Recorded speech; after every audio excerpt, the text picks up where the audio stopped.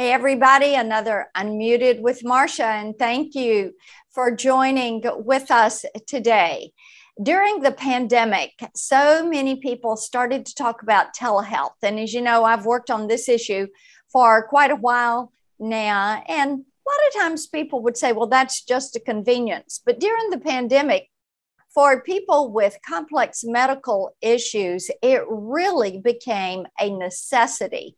So we've seen tremendous growth in the telehealth field. And to touch on some of these topics today, we have the senior Republican commissioner at the Federal Communications Commission, the FCC in all the acronyms. And Brendan Carr is that senior Republican commissioner and has done a tremendous amount of work in this. So, Commissioner, welcome to Unmuted. I'm delighted that you're joining us. Well, thank you so much for having me. And thank you for your leadership. You know, we've been really lucky to have you there at really the forefront, as you noted it, telehealth, rural broadband, so many issues that you've been championing for a while. And now other people are catching up to you on the value and importance of this work. Well, it is important, and closing the digital divide is a goal that you and I have shared for quite a while now, and making certain that everyone has access to high-speed internet. And I mentioned telehealth. Talk a little bit about what the FCC is doing to encourage adoption of telehealth. Well, we're really at an interesting point when it comes to technology. It used to be that the only way you could get high quality care was to go to a brick and mortar facility. And that's a challenge, particularly for so many rural Americans, whether it's rural hospitals closing by the dozen, transportation issues getting to places. And we now have the technology that you can get high quality care right in your home if you have a connection. And the way we talk about it is it's the healthcare equivalent of shifting from Blockbuster Video to Netflix. You don't have to go to a place to get care. And this proved to be so important during COVID-19 pandemic. And a lot of this actually goes back to some work you did during the Trump presidency, working in March of 2020 with CMS to waive these outdated rules that would have required you to go physically in person. And so that waiver that you advocated for allowed for this massive uptake of telehealth visits in this country. Just a week or two ago, I was in small town Parsons, Kansas, and they had 0 telehealth visits before COVID-19. And they have about 1,200 telehealth visits a month right now. And we see that around the country. One thing we can do is there's a bill that you're on right now that would make those waivers permanent.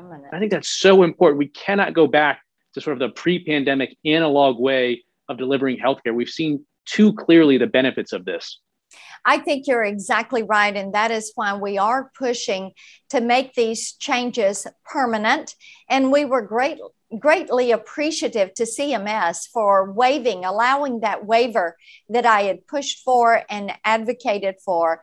And you're right, it has opened doors for better health opportunities for so many Tennesseans, so many Americans. So we're appreciative of those opportunities they have for a better quality of life and greater access to health care.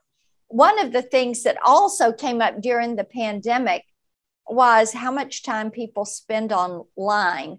And as you're aware, we've been doing an investigation of big tech and the impact, the negative impact that they have on children with their mental health, addiction, things of that nature, children being tracked or followed online by child predators.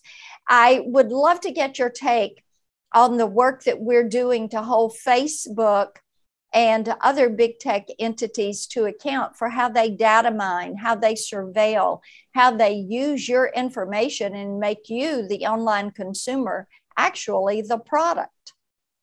I think this is another one where obviously you've been at the forefront of calling attention to some of the harms associated with big tech over the years. We've talked a lot about the harms that come from censorship and those activities. And you've got a really simple but powerful piece of legislation that would reform Section 230 by adding a few words to the statute, but that would fundamentally promote more speech and less censorship. I hope that bill gets across the finish line. To your point here, though, the mental and behavioral health issues is one that you've been driving at. And what's disturbing to me is at a point in time when Facebook and others were sitting on studies showing the negative effects of their applications on kids, they were going before Congress and telling you all that they're aware of studies that show the positive mental health benefits of these applications. And to me, this is like, you probably got some group of old tobacco lobbyists sitting around somewhere saying, even we were never so brazen to make those types of doublespeak claims. And I think it goes to show that this whole concept of self-regulation for big tech has been nothing but a smokescreen. They're just hoping that people will move on and get past this.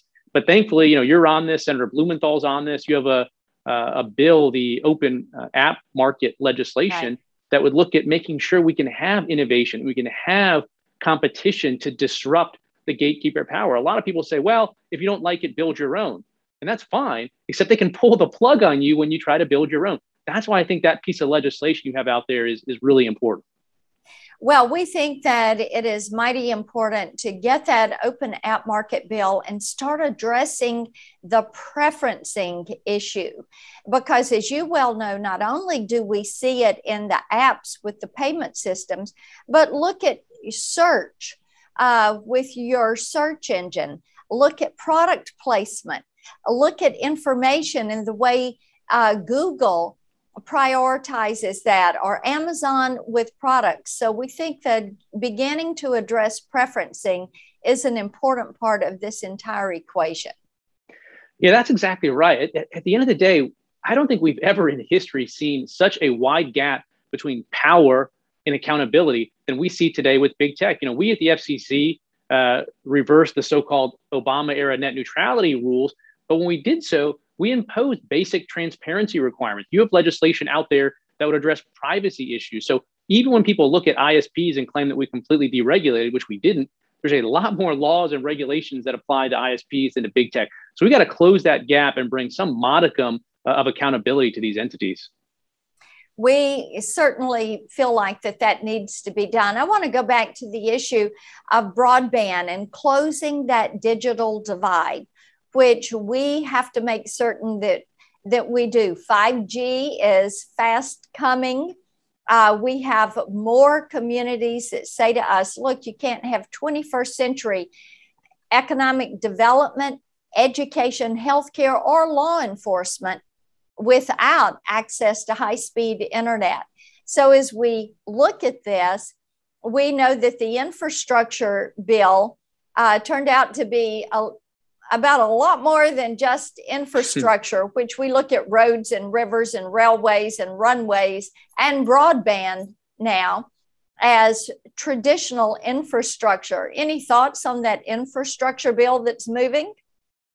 Well, it's interesting. A lot of people are telling this story that say we have to pass this 1.5 trillion or we have to have this 3.5 trillion in order to bridge the digital divide. And one of the things that they're missing is the literally hundreds of billions of dollars that are already available to bridge the digital divide. So at the FCC alone, we spend $10 billion every single year on efforts to bridge the digital divide. We're making progress. We're far from the finish line. We're not waving the mission accomplished flag. But in addition to that baseline $10 billion, we've recently been given $10 billion by Congress for new low-income affordability programs. We completed an auction at the end of last year for an additional I know it sounds like I'm saying the same thing over again, but an additional $10 billion in funding, including money for Tennessee. And that money hasn't gone out the door yet, other than maybe less than 1% of it. So if you actually care about bridging the digital divide, the most important thing we can do today is to move the funding into the field that's already been allocated. And if you step back and you look at all the agencies that have money right now that could be used for bridging the digital divide, it's $800 billion. So we already have 10 times the amount of money that's needed to bridge the digital divide out there across ag, education, commerce, FCC, Treasury.